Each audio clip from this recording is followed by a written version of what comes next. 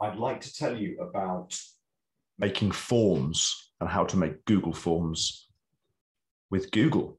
This is Google, and there are different ways to get to Google Forms, but one way is to click on here, and you can find forms here.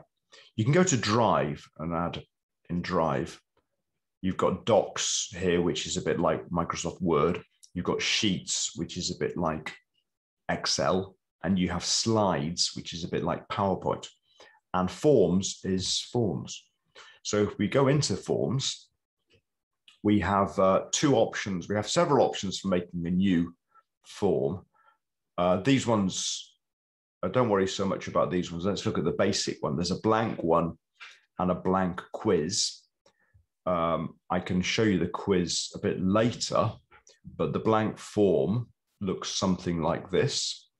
And we get the title at the top. So for example, let's make a reading survey. And we can then ask questions. So let's start by asking, do you like reading, for example? And then we can just put yes or no. So that's the first question. And we can add different kinds of question. This is a multiple choice question. You can add a short answer where they will give 1 or 2 words. You can add a paragraph where they can write a longer answer. There's multiple choice. Check boxes. The difference between multiple choice and check boxes is check boxes, they can write several different questions. So for example, another question you may ask is, what kinds of stories do you like? For example, you could ask a question like this, and the answers may be mystery, horror, fantasy, science fiction, romance. And if we make this into a checkbox, that means that they can select more than one answer. So some questions, it's possible to have more than one correct answer.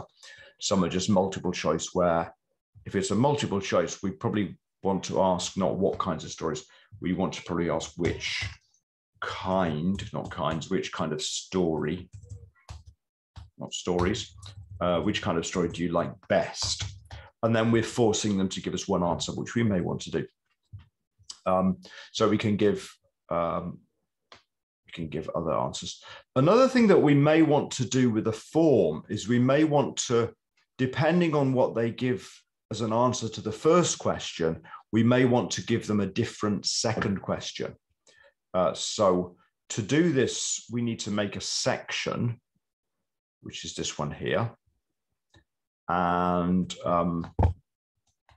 like reading, and maybe make another section.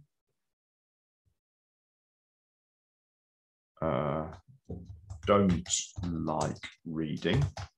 And then what we can do with this first question is we can turn this, if you click on here, down here, we've got the 3 dots for more, and we can go to section based on answer. So here we get these options here. So yes, we can choose, go to section 2, like reading, and no, we can go to section 3, don't like reading. So this will then, if we say yes, it'll take us to this question here. If we say no, it will take us to this question. We can just put some kind of text here. Oh dear. And if you are doing this multiple path for the questions, then you should probably, if they go to the first question, after this section, you need to make sure they go, you can choose where they go at the end of the section. So if this is for people who like reading, you probably don't want them to answer these questions. So that's the simple how to make the questions. You can make lots of questions in many ways.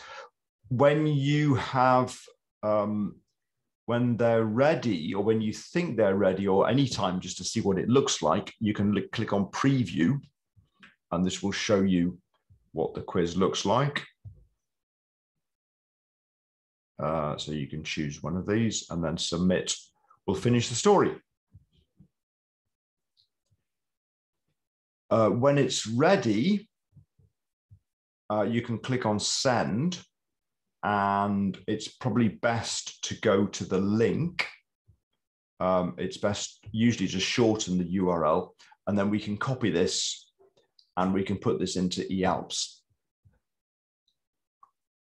Another thing that you want to do is to collaborate. So you should work together on the survey questions. And to do this, you need to share the form somehow. Now, in order to share the form, you need to go to your folder. So if we move it to a folder, let's just put it into my drive.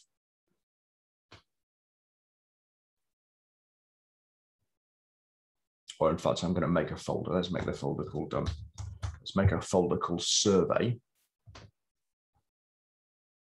So we've created a folder called survey, and let's move it here. So it's now in my drive survey. It's now in the survey folder. So if we go to the survey folder, let's go to the survey folder. And what we can do now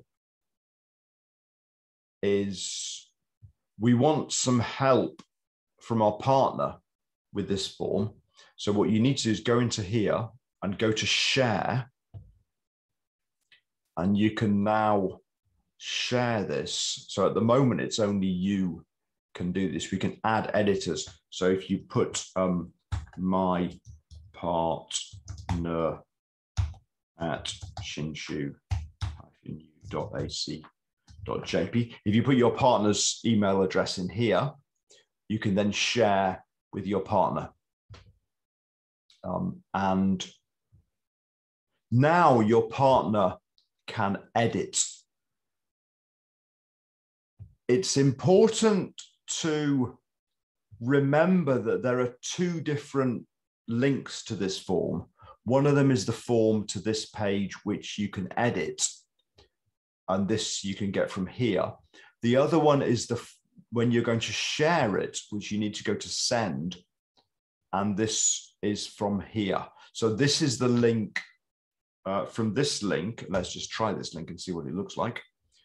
This link will take us to the form with the questions that people can answer. So this is the link that you want to send to other people to answer your survey later. That's all for now. Good luck.